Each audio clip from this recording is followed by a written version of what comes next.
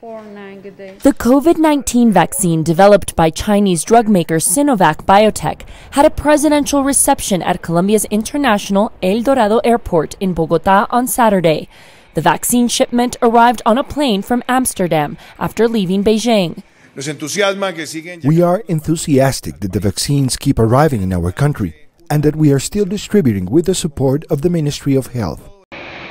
President Duque was there to receive the 192,000 vaccines from China's biopharmaceutical firm, along with the Chinese ambassador.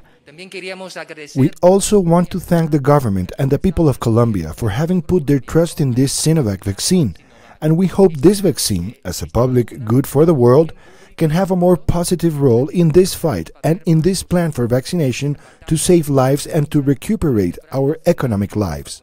According to Colombia's Minister of Health, 45,000 vaccine doses will be sent to the Amazon region. The decision was made as concerns grow over a new COVID-19 strain in Brazil.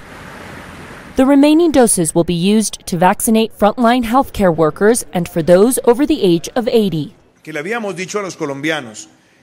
We had told the Colombian people that we would start vaccination today, February the 20th, but we started earlier and now have 30,000 people vaccinated in the national territory.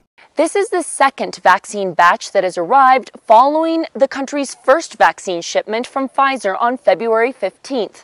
The government is aiming to vaccinate 35 million people. That's approximately 70% of the country's population, and has secured 61 million doses of various vaccine providers to do so. Michelle Begue, CGTN, Bogotá, Colombia.